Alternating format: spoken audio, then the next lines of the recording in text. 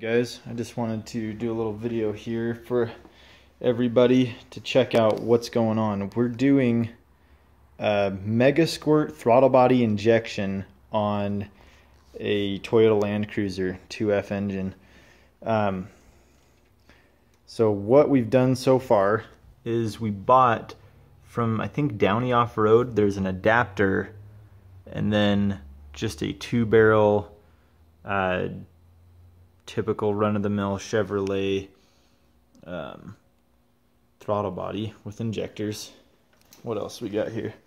Oh, and on the back, instead of the stock stuff, we actually got AN fittings. Let me thread one of these off real quick, and you can see.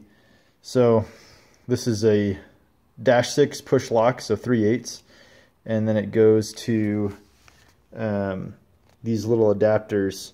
I'm not exactly sure what thread it is, but you can get them different places. I'm sure lots of places online have them, but yeah, they just look like this. Oh, there you go.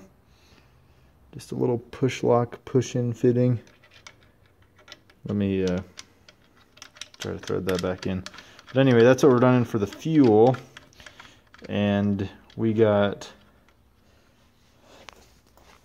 a Walbro fuel pump to run with that. Let's see. Right here, I think it was like WalbroFuelPumps.com or something. One of those places is a genuine low pressure pump for this particular application for the throttle body injection. And it's got this Edelbrock Toyota Land Cruiser from Downey off-road disc filter. Let's see, and you're gonna want to see the gas tank. So the gas tank is the coolest part, I think, because we're trying to figure out how to get pressurized fuel to and from, and we actually found that the thread, the metric thread in the bottom of the tank plug, you can get an adapter to go to these AN fittings, and we just went to 3/8 push lock. Go figure. Look at that. So we're gonna have a sumped tank, be able to get every last drop out of this guy, and should be good. So we're gonna go from there to a fuel pump at Walbro. Well, first fuel filter, then the fuel pump. Then it'll just run up on those rails up to the top. And then we've got an HEI ignition from the DUI guys. They built this up one.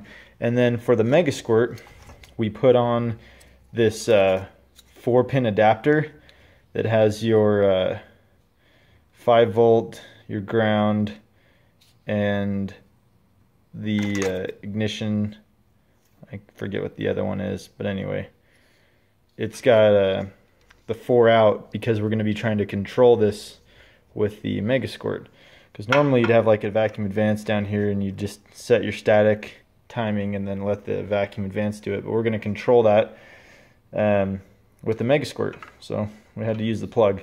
So the plug is going to go up to the Megasquirt. We got a little fuse box.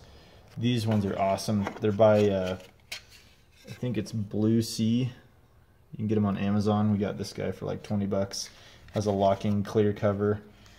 So we're gonna go fuse block right here, if I can manage that. So fuse block, all the wires are over here. I kind of pre-cut them. You can see they're all full length right now. We'll obviously cut them down, but like this one's for the coolant temperature.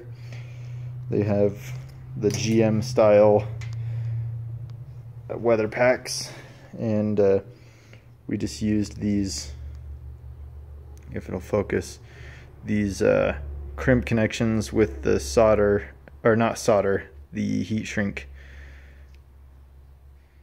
You got heat shrink right there. They make a beautiful seal. I wish you could see it really clearly, but man, they they do a good job. Anyway, I did all those. Amazon Porter cable heat gun. Here's our little assortment. It's this size. I think you get them on Amazon.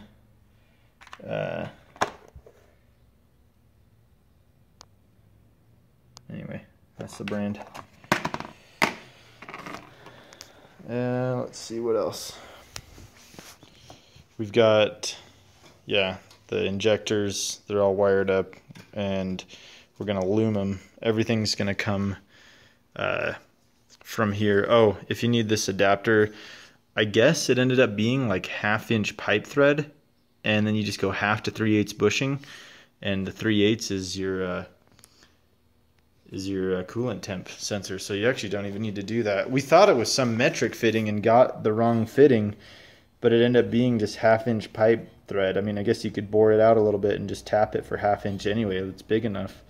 But anyway, you need that coolant temp sensor, and then for the air temp, the inlet air temp, we're just gonna take this guy right here and drill a hole in the bottom of the plate for the air cleaner, and it'll just sit in there and take the reading.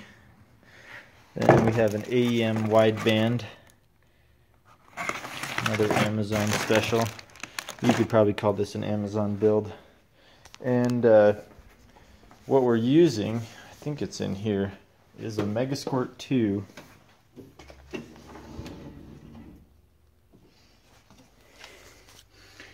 Using a Megasquirt 2 box with the connector harness that goes to the relay board. So the relay board is like by far the easiest way to connect one of these things. It's got all the relays for your fuel pump and your main relay, and all of the labeled connections on the board for all your sensors. And we're going to try to fit it in the glove box, but it's a little tight with all the wires and stuff. We're just trying to figure out what to do. Might mount the Megasquirt on the ground somewhere, or up under the firewall. I don't know. Then put maybe the relay board in the glove box, and then run everything through the firewall right there. But anyway, it's coming along pretty smooth. I'll do a little update once it's done, but if you have any questions, just put them in the comments. It's not very difficult at all. It's just sourcing the parts. All right, we'll see you.